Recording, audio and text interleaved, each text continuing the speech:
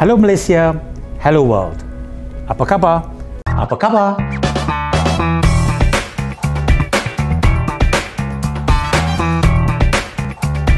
Welcome to ECM Talk, with a variety of exciting topics for discussion and deliberated together. Today's topic, Thryffy, the hows and whys. One simple word spelled in such a way that keeps me biting my tongue whenever I try pronouncing it. Anyway, I'm Rajesh Shahrul, your host. There is no denying it. Fast fashion has made it easy to accumulate clothes faster than we can wear. There have been a lot of discussions surrounding the evils of disposable clothing, but you can do your part to minimize the damage by ensuring that the 50 ringgit shirt you wore once gets a more fulfilling life. You can even make a few ringgit more doing so. Let us hear from the Thryffy founders themselves. I have here with me Adam Amir Rashid Razak and Azril Jamaluddin Harahap to tell us more. Hi Adam, hi Azril, welcome to ECM Talk. Apa khabar? Khabar baik. Bagus. I will start with my first question and I will begin with you, Adam. Yeah. Perhaps you can share with us the background of the business, what Thryffy is all about and why Thryffy. It's quite a mouthful actually with just one word. I can pronounce your name faster than pronounce Thryffy.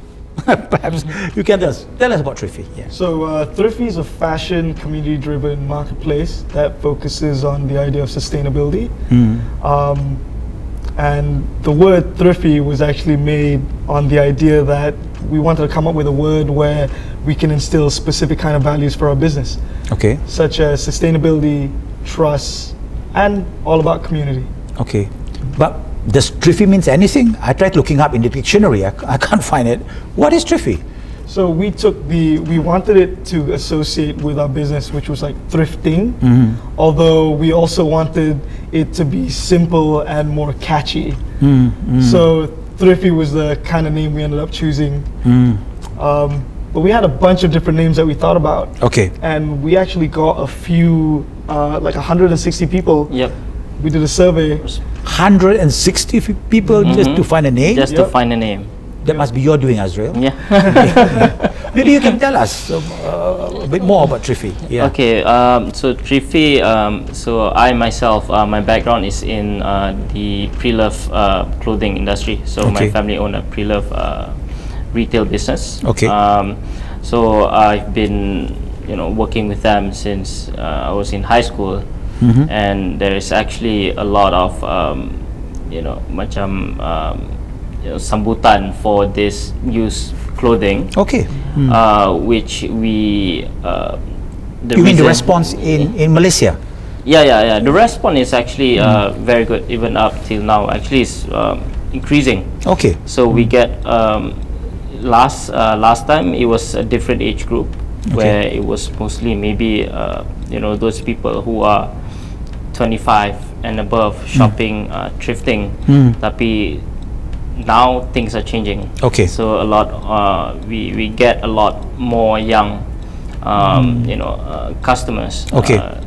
Coming in to my stores, shopping. Even like 15-year-old, coming in and buying. Okay. Because thrifting is affordable. It's cheap. So you can get a good brand for a very good deal, cheap price. And also at the same time, people are aware that we need to save the environment, and they're doing their part by buying using used stuff. It doesn't matter if it's clothes or whatever, furniture to help the environment. Just I mean, it's a good deal. You get to buy cheap nice stuff. Also at the same time you get to save the environment. You're taking the script out of my close lines, my closure of my line. Anyways, Adam, maybe you can tell a little bit more. What about the quality, Adam? When people look at used clothes, the first perception will be good quality clothes, or they use clothes. Yeah. So what we've noticed is that there is kind of a thought when people look at like secondhand clothes is, it's kind of maybe smelly, it might be torn things. Right. But it's astonishing to see that the community behind this whole thrifting is they tend to focus on clothes that are, yes, worn, but still in a way kind of new. Maybe used 3 to 4, 5 times. But it is definitely not the idea of it being completely bad, but it tends to be. I mean, you have people who would literally buy something and say, nuts, I don't want it anymore. Right. And just give it away or put it in a thrift store. I see. I see. Okay. All right, let me go to the second question. Sure. Maybe I start with you, Azril. Okay. Thryffy is an example of e-commerce business, and we can see how this current pandemic have accelerated e-commerce growth. Yeah. Okay. So now, do you think going digital in today's business is more important than before? I think it is important at some extent, depending on the business. So I mean, because actually, what my personal opinion on this pandemic is that I feel things are changing. So example, My Sejahtera. So My Sejahtera, I mean, even the older generation, they trying to get My Sejahtera, so they try to learn how to download an app and how to use an app these days, kan? Right. So this pandemic kind of opened up more, I'd say, people, basically the older people, they are more, I could say macam more adaptable. Adapt to the new technology, e-commerce or whatever it is, kan? So I feel it's important, and plus you by going digital, I mean, as a buyer, you get to see a lot more stuff. With you can also compare price easily. In a way, I suppose the so-called older generation doesn't want to be left out in this digital age, isn't it? Because people are going online, doing business, buying and selling, and what have you. So I suppose in a way they just don't want to be left out of all this, right? What have you to say, Adam? I have to say, like, it is, I mean, COVID's really pushed a lot of people to adapt and be more creative in what they have to do, especially in today's like business kind of environment. Okay. Especially with the fact that people want to keep themselves safe, so we have to focus on the idea of contactless kind of services. Correct. And I think that's what a lot of people try to adapt to go into. All right. Hence why e-commerce is a fantastic idea, especially at this time. It's kind of, COVID has really driven people to think out of the box and go with this kind of idea rather than the traditional brick and mortar services that you see. Right.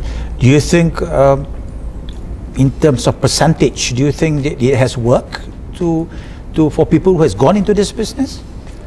I have to say, like as Azril said, some industries definitely do. Definitely like fashion, electronics, anything that you can really sell online. Right. Although then you have other industries like restaurants that are not doing so well, or at least they try to go through like Grab delivery, Food Panda, stuff like that. Correct. But I would say it's a lot higher now. Definitely, a lot of internet companies are doing so well. Because these business entities would always need to look for alternatives in order to survive, so to speak. Especially now, isn't it? Yeah. It's not about just throwing the towel or just giving up. They need to look at alternatives, and like you said, Adam, they need to think out of the box and look how they can sustain the business. Right? Okay, this is my third question, not necessarily my last. What's your advice, Adam, for future entrepreneurs out there who share this similar interests as what you guys are doing? Okay, one thing that I know, and that's always been like the advice that I've always been provided, is start it.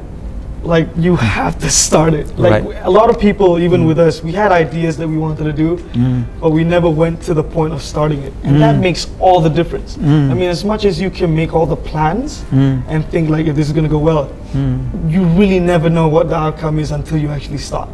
Until you really try it, yeah? Yes. Get your hands into it. You got it. Yeah, okay, interesting.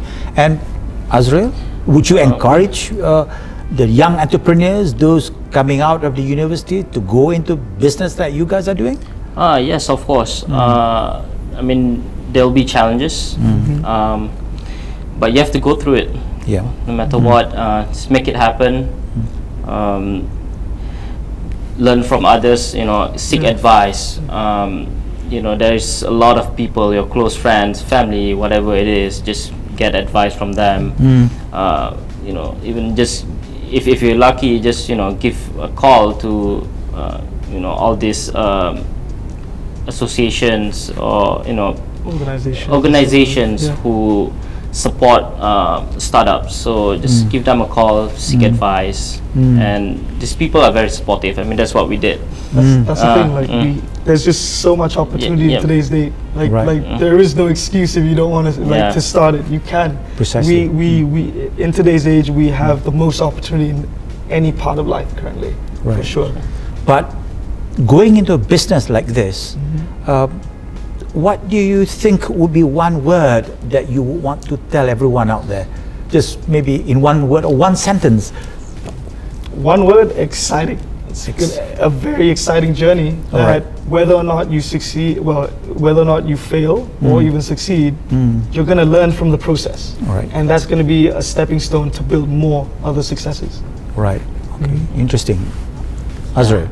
I share the same excitement too. Oh, I guess. good. Okay, okay. Yeah. So it's you must go with the passion for it, isn't it? Yes. It's not about just going into it just because others are doing it, but you just need to have the passion for it.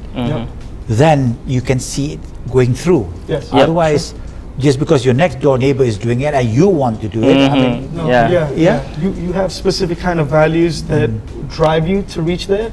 I mean, I want to say we really never thought we'd get into this kind of business. We thought of a different idea. I never thought I'd be into tech. I studied psychology, so it's. I thought so. You would be something that's not related to what it is now. Yeah. But I'd say like go with your strengths, go with the skills that you enjoy, and then develop on it. Right. Okay, interesting. Okay, once again, thank you, Adam, Azril, for coming and joining us on this ECM talk, and we really hope to see you guys again. And all the best and good luck in Thryffy. Thank you so much. Thank you. Thank you. Thank you. Years ago, buying used and second-hand apparels was nothing to be proud of. If someone bought used clothing, most would assume they simply could not afford new clothes. In recent years, however, buying second-hand has become a popular trend in fashion. Websites that allow users to purchase and sell used clothing have popped up all over the internet. And now we have Thryffy in line in the marketplace for used clothing. The newfound popularity of the used clothing market has created an enormous opportunity for fashion shoppers to have a positive impact on themselves, the planet, and society at large. Once again, Adam and Azril, thank you for being on our ECM Talk program, and we wish Thryffy all the best and good luck in your trendy business venture. ECMians, please don't forget to like, share and subscribe to Edu Channel Malaysia. Sehingga kita berjumpa lagi in our next program.